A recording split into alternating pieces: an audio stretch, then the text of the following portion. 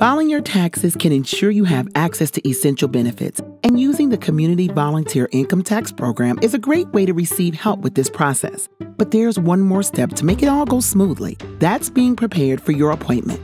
Let's talk about the documents you'll need for your CVITP appointment. For many, filing taxes can feel like an overwhelming process. There can be many documents that are required, and it all depends on your unique situation. Let's try to clear the air.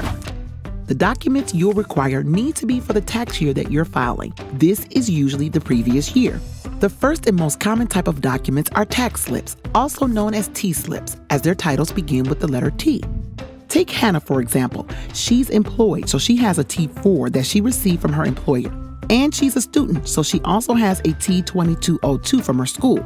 Or how about Peter? He's retired and receives a variety of T4A slips covering his pension, old age security, and CPP. The types of T-slips that you will have depend on your circumstances during the tax year. If you were employed, you will receive a T4. If you're retired, you'll have a variety of T4As. If you received EI or other benefits, you'll receive a T4E. If you receive social assistance or workers' comp, you'll receive a T5007. If you were a student, you'll receive a T2202. There are more, but it's safe to say that if you receive a document with a title that begins with the letter T, it's a document you need to bring to your tax filing appointment. With T-slips covered, the next thing to consider are the various expenses and receipts that you may need. These can change depending on government programs for the tax year. If we look at Hannah's situation again, she has monthly prescription expenses. She'll need these receipts for her appointment. Or Peter, he pays rent and needs proof of rent paid from his landlord in order to claim certain benefits. Your circumstance is unique, and the expenses and receipts you need are too.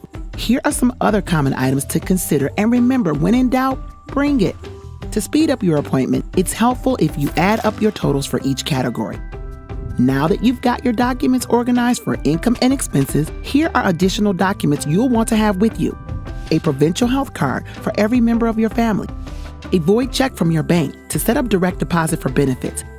Your notice of assessment from the previous tax year. You would have received this from the CRA. Your notice of determination if you are eligible for the disability tax credit. We've covered a lot of information today, so here's a quick recap list of all the documents we've mentioned in this video. Feel free to pause the video to review. There are many documents that you may require for filing your taxes. If you're unsure about a specific type of document, it's better to bring it along and not need it than to have to reschedule a new appointment. Once you've filed your taxes, you'll receive a notice of assessment in the mail or online through your CRA My account. Keep this and the other documents we've covered organized in a folder for each year. This will make filing your taxes so much easier. Hold on to these documents for at least 6 years.